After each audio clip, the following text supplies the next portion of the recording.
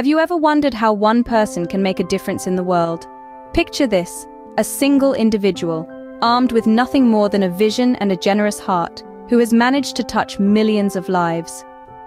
This is the story of Sir Fazle Hasan Abed, a philanthropist who transformed the landscape of poverty and education in Bangladesh. Born in 1936, Sir Fazle began his career as a corporate executive. But the devastating cyclone of 1970, which claimed the lives of 300,000 people, shifted his perspective drastically. Leaving his job, he dedicated himself to creating a disaster relief effort, which would later evolve into the globally recognized non-profit organization, BRAC. Sir Fazle's vision was simple, yet ambitious. He wanted to eradicate poverty and empower the poor. With a focus on women and children, BRAC provided microloans to help individuals start their own businesses.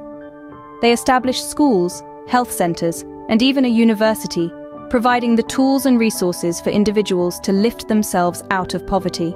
Today, BRAC operates in 11 countries around the world, reaching over 100 million people.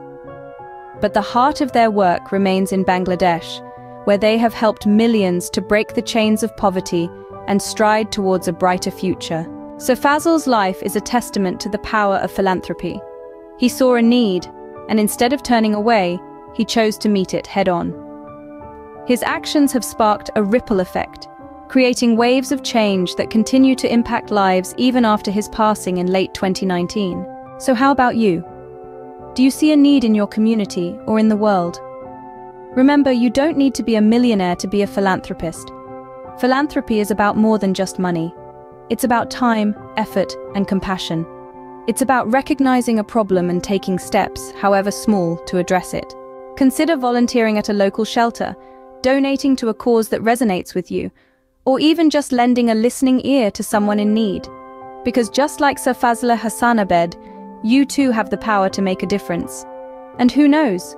Your actions today might just be the spark that ignites a wave of change tomorrow. Now that's the power of philanthropy.